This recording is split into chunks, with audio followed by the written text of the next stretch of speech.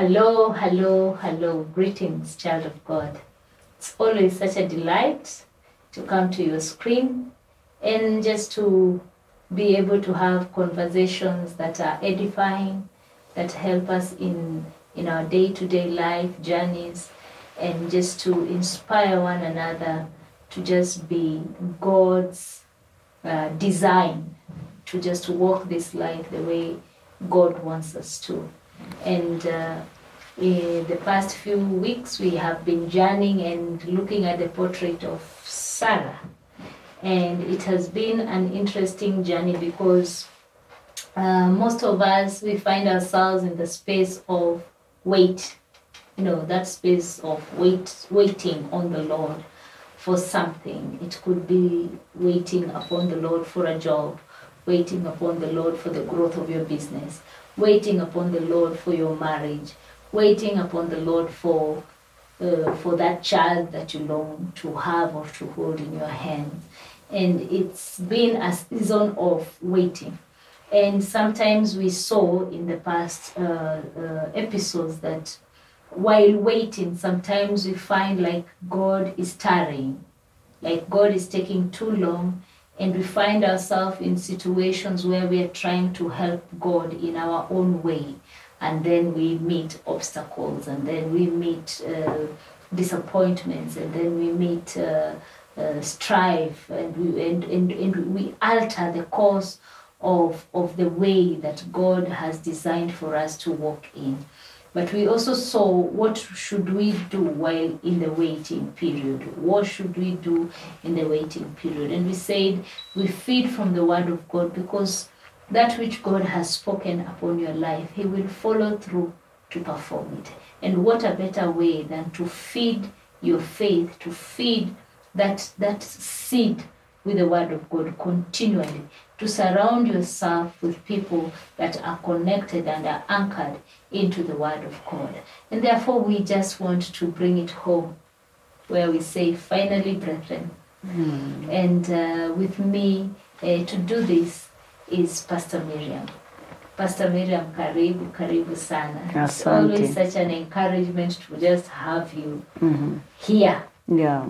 As we dissect the word of God, as we look at these different portraits of these characters that we look up to and we draw lessons from.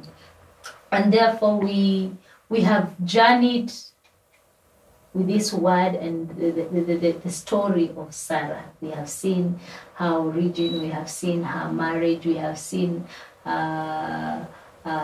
spaces where she was bearing the pain of being sold out to be with the king, while to save Abraham's life. We have seen as she has waited to hold a child, because her introduction actually from the beginning is Sarai, the wife of Abraham, who was barren. You know, when you are branded like that, I cannot imagine the pain of the waiting period and getting to a point where you're thinking, God, you've taken too long. Can I try this? Can I maybe do this? Maybe this will quicken the process.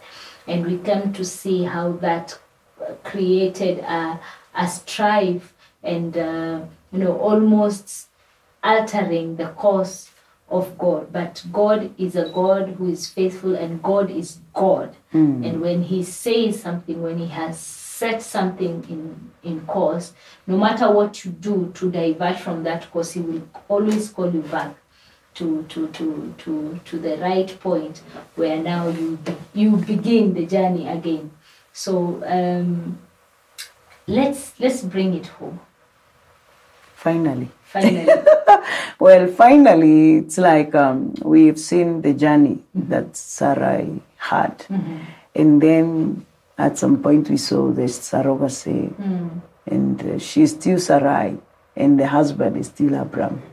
But after the bearing of Ishmael, now God sees, these people need to be woken up from some slumber. And he comes in and asks Abraham for a sacrifice, for a covenant in Genesis 17. And at that point where he visits Abraham, Then he speaks to him and tells him, your name shall no longer be Abram, but Abraham. You know, Abraham was just an high father or exalted father with nothing to show. But now he tells him, you're going to be a father of multitudes, and you're going to be a father of nations. Then he comes and says, your wife is no longer going to be contention or strife. We are going to call her queen or princess. That is to mean she has been partying with these big people. Although there is nothing to show, we now need to show that it's something that can come out of her, even though she has gone past the childbearing age. And so God spoke to Abraham and told him, you're Abraham, and your wife is no longer Sarai, and we have a new covenant. A blood covenant was initiated, and God came through and gave promise, restated the promise, like reminded Abraham what he had already said. And so we also see the visiting of the 3 men. And then Sarah is told, next year like now, you'll have a child. And she laughs. And she's like, oh, a woman like me, really? I have tried all the doctors. I have tried everything I could, but it did not work. I even tried to bring in my maid servant, and then it did not really come out as I thought it would. I was thinking like I'm playing the games we used to play with my husband when we were in Egypt, where he would give me in to the king, and then maybe I would come out with something. Those are some games that are played in the world. People can exchange anything for any value. And so we see that finally God visited Abraham and Sarah, and what he had promised did good. He came and stamped the promise, and Sarah was able to conceive. And I think there are so many of us who need a name change. We've had what people have called us, and it's like it's our label, it's our brand. And everybody would say that is who we are. Yes. But somehow we would need to get to the point where we hear God saying, move out of this now. I'm giving you a turnaround.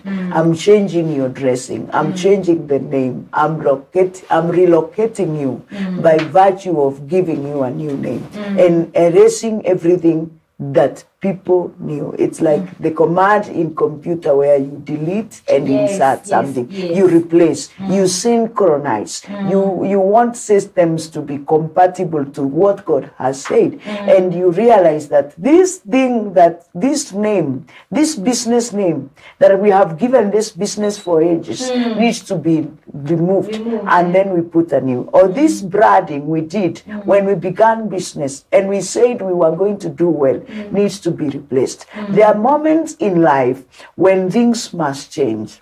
You know, like we say in our learned cycles, that you cannot just do the same thing the same way and expect different results. There has to be an introduction of something that now allows someone to finally say, wow, we have come to it. We have gotten what it is. And so the changing of names, we see God doing. And then it's like telling them, you've been dwelling on Mount Sinai for too long. You need to relocate to a new place. And to relocate, you need a passport, or you need this and this documentation. And if you go by this name, they will not accept you. You must have another name. Let's add you another name that when they code it in, it will accept access. It will help you access. And that is what God finally has done for Sarah. And so we see that after the celebration with the 3 men, you know, like the Trinity came household full to their home. And Sarah is so used now to staying alone in there. After all the shaming, you know, like she thought, when I give out my husband to this housemaid, or let's call her my servant, and it's going to be like this child is going to be my own child. But there were boundaries that were not well spelled. And so I see Sarah getting folded in there. Yani what we say in Kiswahili, kujikunja. And she is like, even when visitors are coming, she's that woman who will always be told by her husband, please do and do and do. And of course, the culture that she had grown up in, even in marriage, was that culture where the man has his place, his stand, and the woman has their own place. It's not the mingling we are doing every now and then. Even in our Kikuyu culture, that's how things were initially. That men had their own vingiras, and the wives had their own houses where they would stay and would only visit the man upon invitation.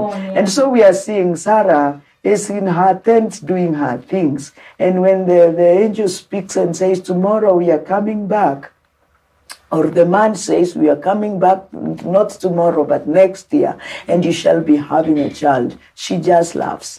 You know, there are so many of us who have laughed at our situations, yet God was working something. We have become so familiar with our situation, such that even when somebody else suggests that there is going to be change, we are the ones who water the change that God is working down, because we have been so oriented, so used, until it's like things can never work any other way. You have been to places where people will always tell you, oh, things are done this way here. You try to suggest a new way of doing things. They're like, hey, ages from ages, what makes you from think ages. that it will work? It won't work. We have not had it being done another way. And if you ask them, but how? We found it being done this way. Simply because culturally, something doesn't want us to go to the heights, doesn't want us to achieve. And so we find Sarah must have been in that situation. And maybe a lot of other women around her were like her, but they did not have the word of God. But this woman, this young lady, had the word of God. And so we can say, finally, brethren, be strong in the power and the might of the Lord who gave you the word. When he has spoken, it doesn't matter who else is speaking.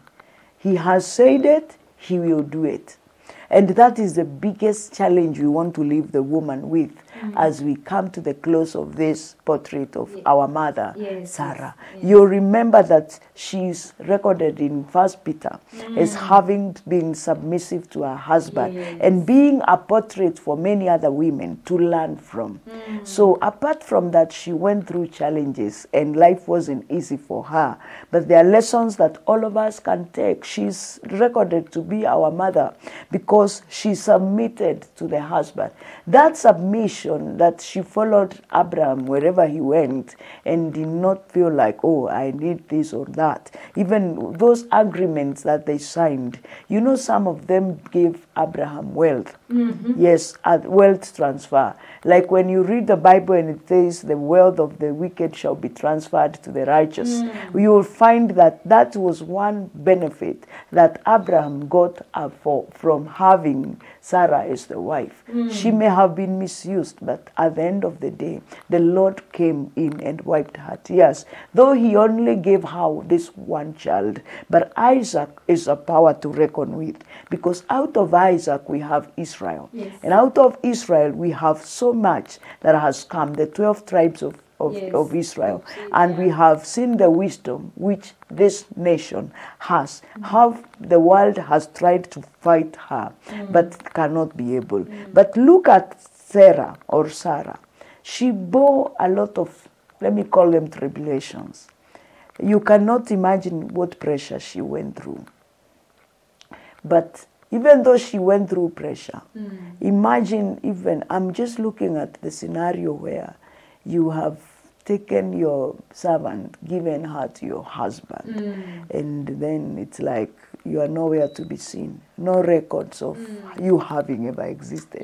It's like a swipe of the mind on Abraham's side took place, because you remember how the Bible says that Sarah became despised in the presence of, and then the Bible says, oh, Sarah dealt so harshly with this girl until she had to get off and run for her safety. And then she comes back and bears a son. And just when she's raising the son, and it's like it's like the boy is turning the age of teenage. God says, circumcise every male in your house. My goodness. Look at Sarah there, looking and seeing this whole deal happening.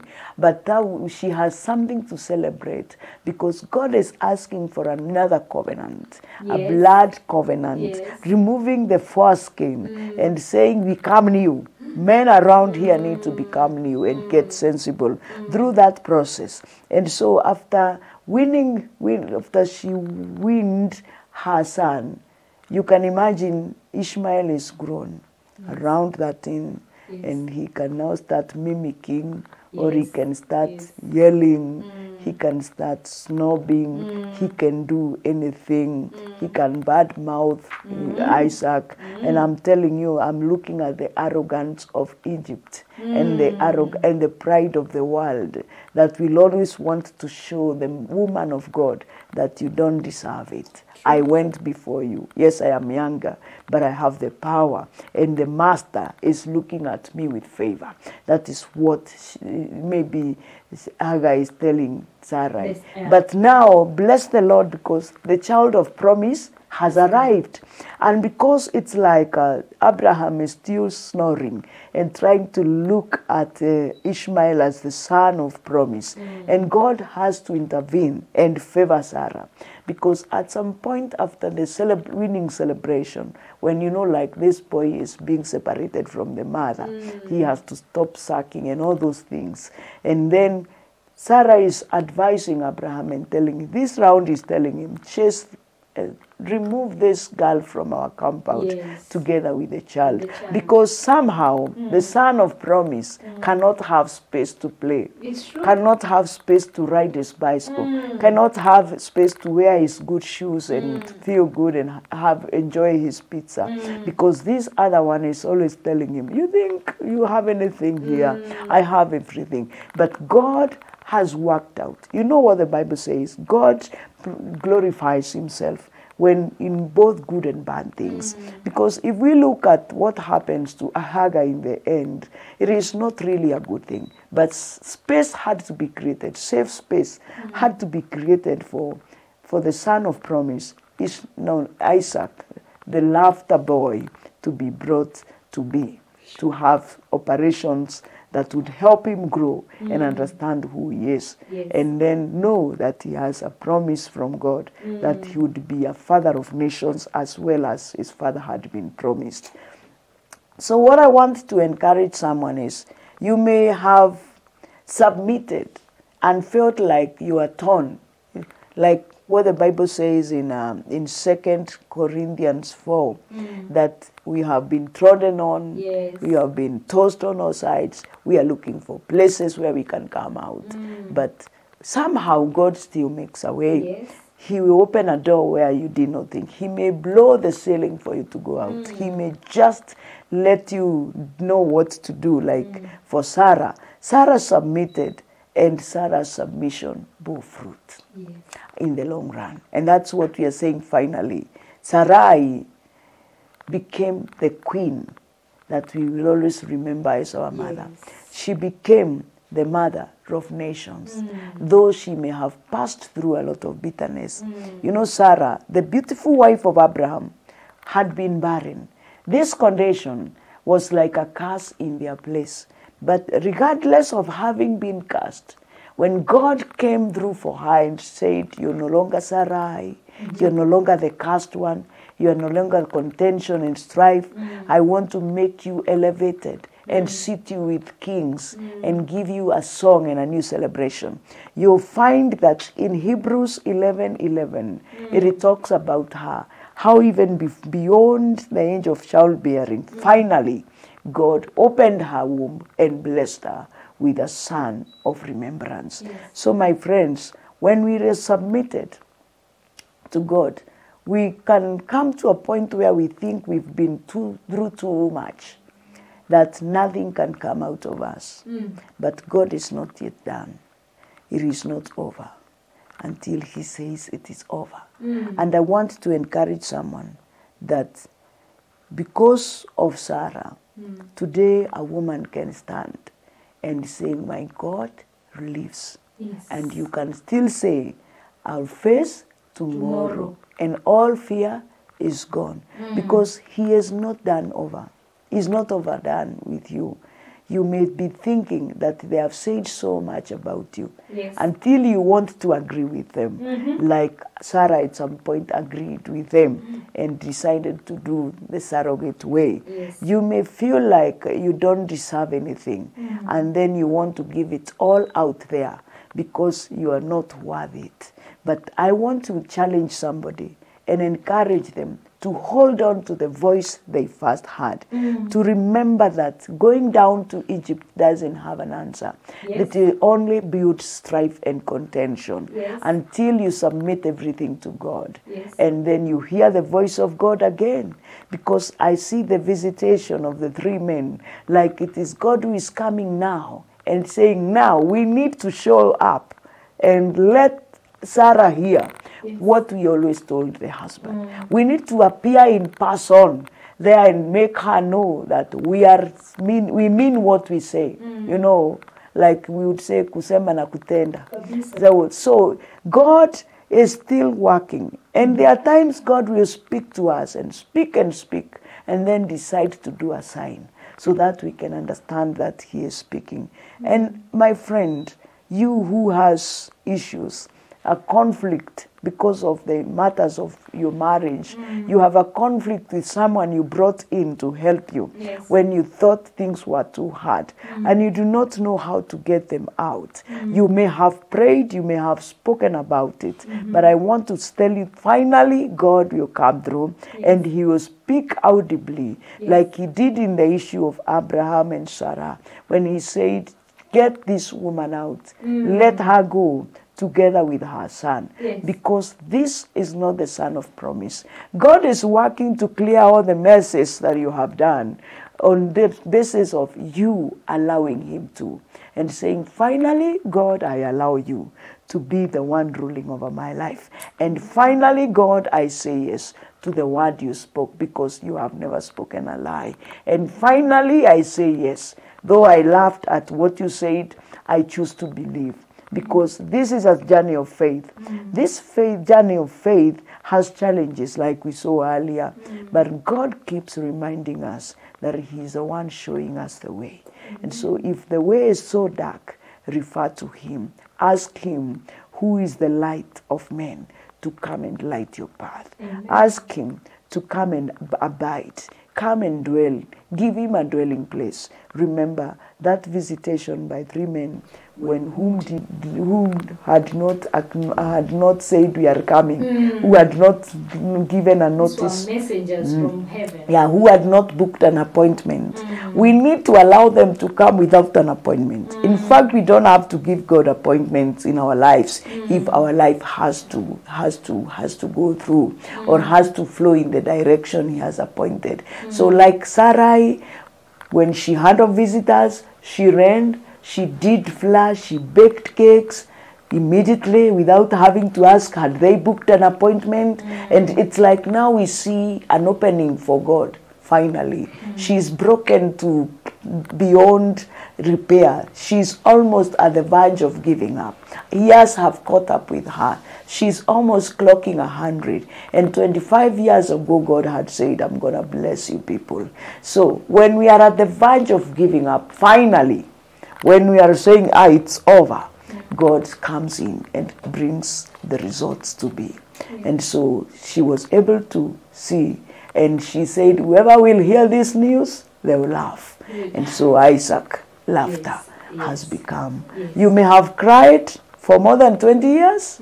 Don't you worry. Your God is watching. When he comes, we shall all join in laughter and in celebration. Shalom. May we hold on to the promises of the Lord who keeps his promise. God bless you. Amen. Amen. Thank you so much, Pastor Mariam. That was it was just so encouraging and so powerful. Sometimes people think that we do this for them, and it turns out while we are still doing it, God is speaking about a situation in our own very life, and therefore we are in this journey together, and therefore it is an encouragement to all of us to keep on holding on to the one who puts us together, to the one who holds our destiny, to the one who knows our tomorrow, because he never fails. He never fails. It may have taken months, it may have taken weeks, it may have taken days where you needed it right away, it may have taken years, but God in his own time will make everything beautiful. And just to say this, because we have just been, we're just coming from a month where we were celebrating the mental wellness and health around the globe, and it has been a time, or we have had a season where we've had people doing some crazy stuff because they are tired. They are tired of their situations. They are tired of their predicaments. They are tired, and the only way out, they feel they are fixed into a corner. They feel they are fixed into a space where they cannot breathe, and they give up because they have looked upon men and they have failed them. They have looked upon companies or money, or they pegged their faith upon something that really failed them. Or they had an idea of how someone was going to come and whisk them and rescue them, but they failed. How about shifting focus to the one who never fails? How about shifting focus to the one who loves you so much, to the details that he knows the count of the hair on your head? The one who calls you an apple of my eye. The one who you can talk to anytime. The one who sticks closer than a brother. Jesus loves you. Our Father God loves you. In that situation, a lot of people have been going through dark times in their relationships, dark times at their workplaces, dark times in their marriages, dark time because their children have been lost into drug abuse, into substance abuse. A lot of people are going through stuff, abuse, molestation, things that are just overwhelming. When you feel overwhelmed, look unto God, because he will come through. As you wait upon the Lord, may he give you strength. May he continue to give you strength, because he is going to come through for you. And therefore, let us encourage one another. Write to us. Share your comments with us. Reach out to us. If you need, you are in a space where you need to talk with someone, you need someone to pray with you, we are here. We have a whole team that is waiting just to pray together with you. We have a whole team that is waiting just to journey with you and to connect you to the help that will never fail. May God bless you. May God keep on strengthening you. And we love you from Deborah Generation Show. Until next time. See you then. Amen.